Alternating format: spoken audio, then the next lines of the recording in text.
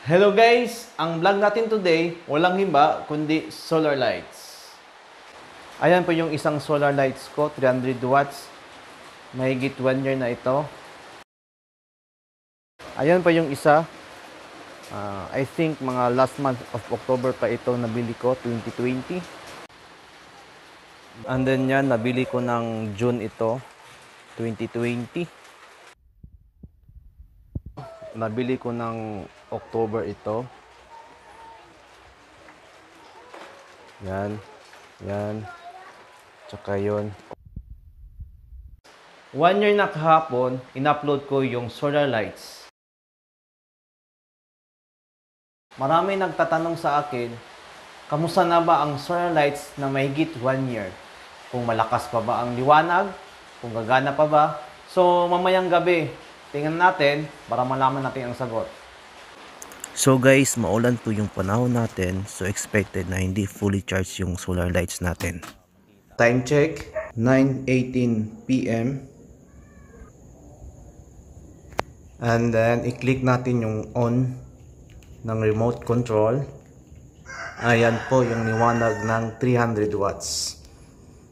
So, parang walang pinagbago yung battery life niya.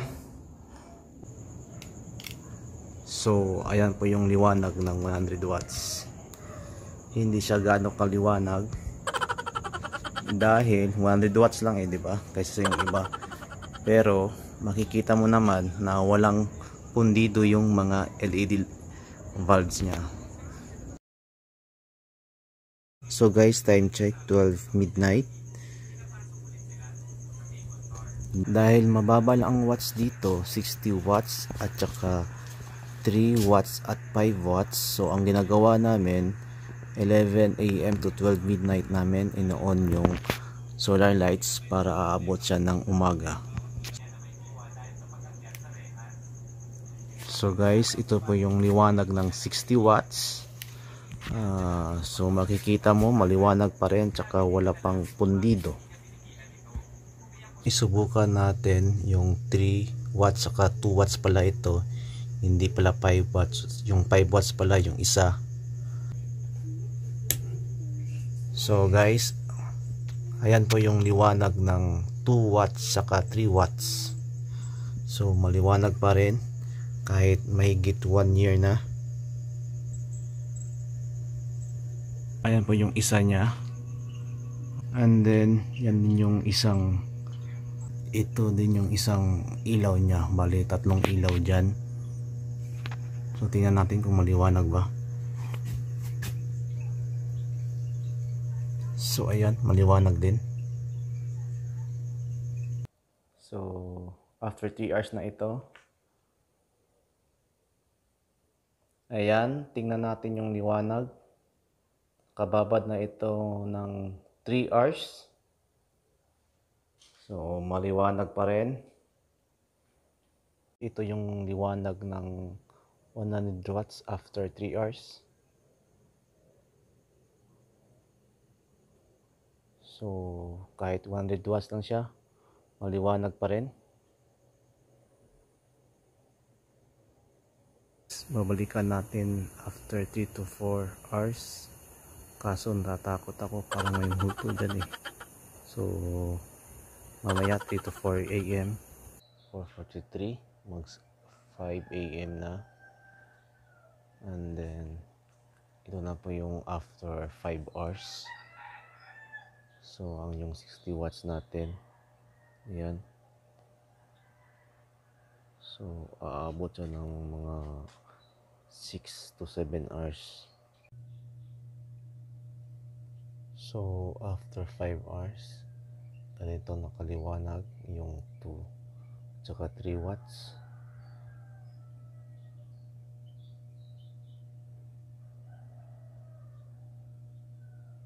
Good morning guys, after 5 hours. So parang sisikat na yung umaga. And then time check natin, yan, 5 AM in the morning. So tingnan natin yung liwanag, no. Bali kanina 12 AM, so 3 hours, and then ngayon another 5 hours, so 8 hours lahat. Ganito po kaliwanag yung 300 watts natin na hindi fully charged. So maganda pa rin yung liwanag niya. So pwedeng pwede ito pang damag, mga kaibigan. So aabot ito ng mga 8 to 10 hours. Sisikat talaga yung umaga. So ganito naman nakaliwanag yung 100 watts.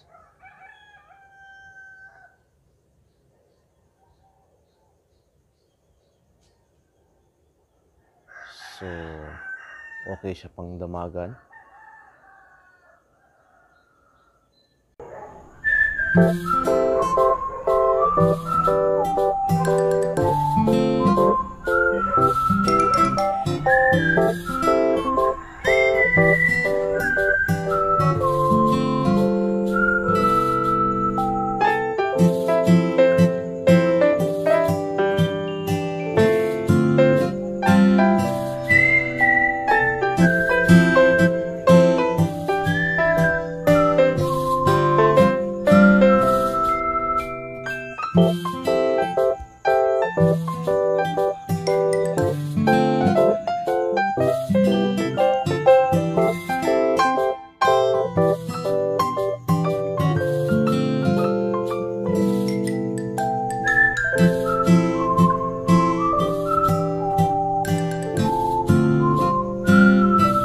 At saka guys, ito pala yung sinasabi ko sa inyo, 5 watts. Hindi po magandang quality ito dahil syempre yung battery niya talaga maliit lang, dahil ganito lang yan eh. So madali lang ma-weak yung battery yan. So mahina, hindi pa nga ginagamit eh, mahina na. Ayan.